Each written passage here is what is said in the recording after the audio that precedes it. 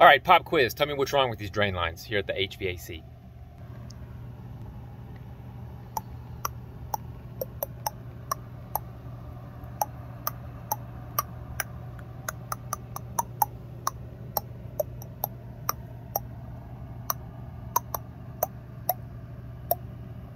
Boom, boom.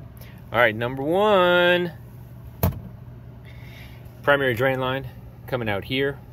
This needs to be insulated. This needs to be insulated. That condensation is very, very cold and will then in turn condensate outside the pipe.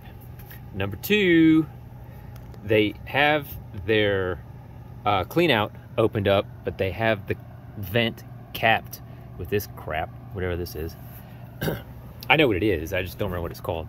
That needs to be open. You can imagine this is like a big crazy straw. And so if you stick your thumb on that straw and pull it out of your iced tea, well, that tea's not going anywhere until you open up the vent.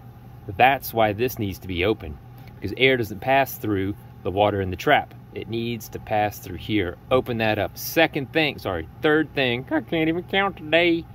And this is one of the most important. Your vent is lower than your secondary drain. So if you can imagine, there's some sort of a clog down here that water should be flowing through the secondary drain. But what's gonna happen? It's gonna back up, it's gonna rise, and it's gonna pour out of here before it comes out of your secondary drain. So this could be a double cause for concern. Bonus points if you noticed that the suction line is missing insulation down here. This is gonna condensate for sure. But you probably didn't notice that unless you reached down here and touched it. I don't think you did.